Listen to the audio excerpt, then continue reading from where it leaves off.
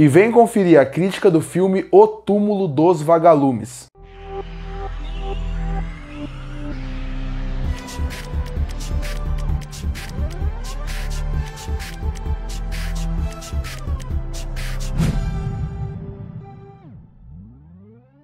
E está chegando no catálogo da Netflix o filme O Túmulo dos Vagalumes, lançado em 1988. E por causa disso, eu resolvi fazer um vídeo sobre a crítica desse filme, que eu já adianto, considero uma obra de arte. Filme esse que consegue tratar a guerra de uma maneira diferente e se torna um dos melhores filmes de guerra que existe. Num mundo, numa mídia onde cinemas e séries de TV utilizam e recontam a guerra de formas diferentes, o Túmulo Vagalume, através da sua linguagem própria, consegue mostrar a realidade e a brutalidade da guerra da pior maneira possível. Então eu recomendo muito que você assista, mas fique como recomendação: assiste o Túmulo dos Vagalumes num dia que você estiver bem, num dia que você estiver pronto para assistir. Se prepare para assistir o filme, porque ele não é um filme leve, ele não é um filme fácil, e se você estiver mal, ele vai te destruir de vez, porque esse é aquele filme que você termina em lágrimas depois de toda a sua rodagem. Destaque muito para o diretor do filme, o Isao Takahata, que também é o diretor do filme O Conto da Princesa Kaguya, que também é um filme excelente e que, se você tiver a possibilidade, recomendo que assista, e que é um diretor muito bom, que faz um trabalho excelente aqui para contar essa história, a sua narrativa, e que infelizmente nos deixou em 2018. Bom, no Túmulo dos Vagalumes, como eu já falei, ele vai contar a história da guerra, principalmente no momento que aconteceu as bombas no Japão de Hiroshima e Nagasaki. A partir daí, a história vai se desenrolando. E por que esse filme é tão genial? Porque ele é um filme que ele realmente consegue tratar a guerra da maneira como ele deveria ser.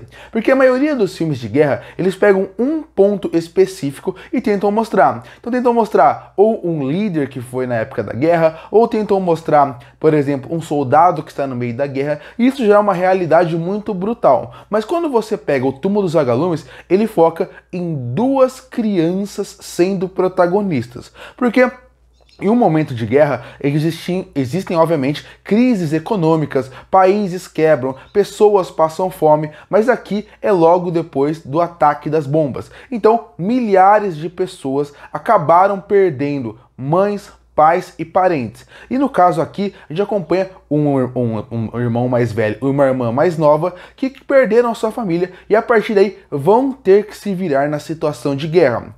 São crianças, o irmão mais velho tem no máximo uns 13 anos e a irmã mais nova não passa de 10. Então, numa situação normal de dia a dia, ver duas crianças tendo que se virar já seria uma situação muito difícil. Agora imagina numa situação de guerra, onde eles não têm como trabalhar, é um país que está em completo desespero e mais do que isso, eles não têm comida. Então a partir daí o filme vai se desenrolando. E o Túmulo dos Vagalumes poderia cair naquela ideia de ser um filme esperançoso, por exemplo. Ele poderia mostrar a vida de duas crianças que vão superando aquelas situações. Mas não é bem isso que o filme quer. O filme quer mostrar a realidade que é uma guerra. Então, a cada momento do filme, o roteiro, a direção e a trilha sonora vão construindo um ambiente para você, como público, entender que aquele filme não vai ser leve e que aquilo vai mostrar uma realidade. Então, a partir daí, o filme vai criando de uma esperança para um filme que é desesperançoso. É um filme que ele consegue tratar isso muito bem em camadas diferentes ao longo da sua duração. Com dois personagens carismáticos e com dois personagens que é muito fácil você se ligar por eles por serem crianças, o filme vai ficando cada vez mais difícil de acompanhar ao longo de sua duração. Onde existem muitos momentos de tristeza, muitos momentos de realidade, com pequenos picos de felicidade. E quando tem essas felicidades, é como se fosse um bote salva-vidas que eles e você, como público, abraçam torcendo que as coisas deem certo. Então a partir daí, o filme consegue trabalhar muito bem a parte social do filme e a parte humana, mostrando como em um momento de guerra a humanidade acaba saindo das pessoas. Aqui no Túmulo dos Vagalumes, Você consegue ver com os personagens que vão aparecendo como a fome vai surgindo, como a morte vai aumentando e como as pessoas que às vezes nem sabem sobre o que é a guerra acabam sofrendo. E foi o que eu falei, esse é um filme que ele consegue mostrar a realidade e a brutalidade da guerra sem ter que ter uma arma ao longo do filme. Claro, tem arma, mas eu digo, não tem que ter um tiro de uma pessoa ou outra. Não, só usando a guerra de pano de fundo e uma situação caótica como foi as bombas, você consegue entender perfeitamente como é a brutalidade de uma guerra de pessoas inocentes que acabam realmente não sabendo por que estão lá e tendo que sofrer. E aqui fica mais cruel ainda, porque são crianças que realmente não sabem por que a guerra está acontecendo, ou sabem muito por cima. Eles não sabem o que realmente eles estão lutando. Eles estão sofrendo por algo que eles não sabem realmente o que é. Só vão entender se eles chegarem a ser mais velhos. E a brutalidade do exército e a brutalidade também das pessoas que vivem lá acaba mostrando. A guerra mostra o pior das pessoas. E o roteiro consegue trabalhar isso muito bem, criando camadas e criando muito o interesse do público em relação a como a história vai se desenvolver. Então você tem dois personagens fantásticos que são muito bem trabalhados, construídos e desenvolvidos ao longo do filme. A narrativa consegue trabalhar perfeitamente um ambiente de guerra e como ele funciona. E o pior dele, até a humanidade em volta dele, as discussões que são apresentadas são muito relevantes. O Túmulo dos Vagalumes, infelizmente,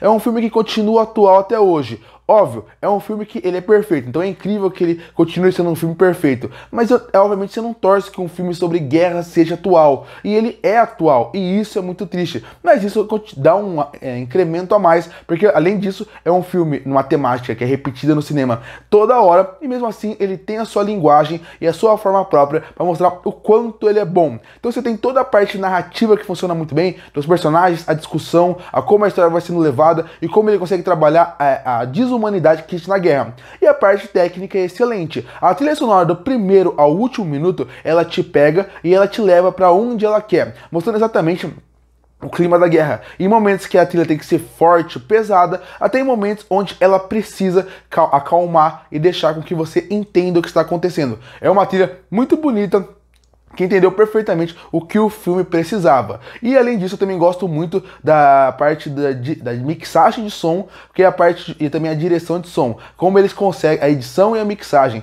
e porque os efeitos sonoros desse filme são muito bons também quando é necessário, quando as crianças estão lá e você ouve coisas da guerra no fundo ou algumas bombas. Isso também cria muito a ambientação e o clima que era necessário. E a parte da animação é muito boa. Ela é boa, ela é bem feita e a tonalidade que escolheram é muito boa, desde momentos um pouco mais coloridos a um tom mais cinza para mostrar a guerra. Desde a parte dos vagalumes realmente que aparecem, que realmente, no fim, a gente sabe que não é vagalume, mas são aquela luz que dá um brilho a mais para eles, uma parte que usam bastante o vermelho na estação de trem. Realmente é um filme fantástico. E a sequência final é linda, e a junção de tudo isso faz com que seja uma obra-prima, porque o final ele é emocionante. Concluindo, o Túmulo dos Vagalumes não tem muito o que falar, senão que é uma obra-prima que você precisa assistir se você gosta de guerra, se você gosta da temática, ou mais do que isso, que é um filme que realmente trate a verdade sobre o assunto. Como eu falei, não é um filme que eu recomendo que você assista num dia que você tá triste, porque esse filme vai te destruir de vez. Veja num filme tranquilo, num dia tranquilo, e que você esteja preparado para ele. Mas é um filme que com certeza vale seu tempo, porque é um filmaço, um dos grandes que eu já vi. E por isso que eu fecho o filme O Túmulo dos Vagalumes com uma nota 10 de 10.